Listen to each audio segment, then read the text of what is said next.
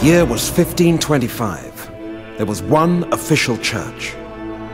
All religious writings and ceremonies were in Latin, a language not understood by most of the people.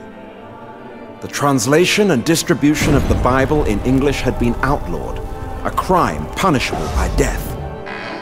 Driven by the idea that God meant all people to understand His word plainly, some men risked their lives and worked tirelessly to translate the Bible into the common language. Such a man was William Tyndale. William! We are discovered! What? How? I've made arrangements for the next ship. We must leave! The Old Testament translations, not one note must be left behind. Make haste! Follow me! I want anyone caught in possession of these books to be arrested and tried for heresy.